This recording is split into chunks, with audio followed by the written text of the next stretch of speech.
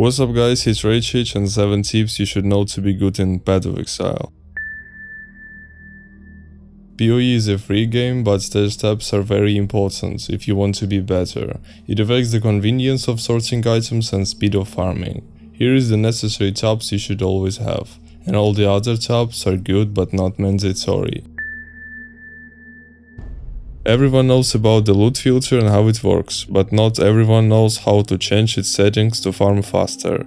At the start of League we choose semi-strict filter, when you start farming yellow maps change it to strict, and when you finally reach red maps change it to very strict.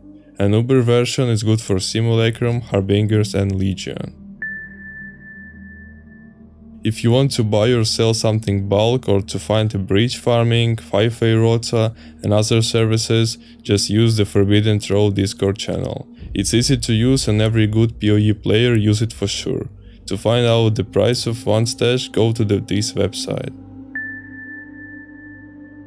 The Path of Building now have the ability to automatically pick up an item for your specific build, in accordance with your budget for more DPS in Path of Building.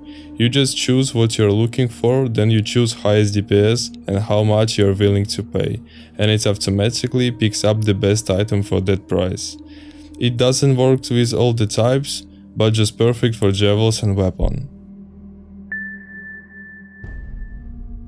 This website is insane because there are tons of information about everything in PoE. You can check popular builds in this league and see all the items people have for their characters, their passive tree and stats. Also on this site you can check beast prices and other useful information.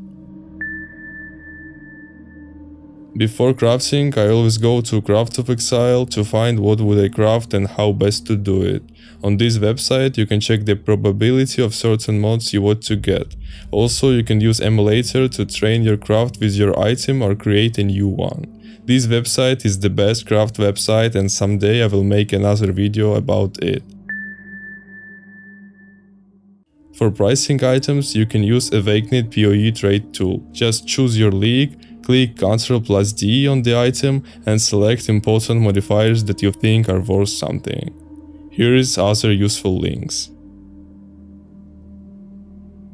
Thank you. Bye.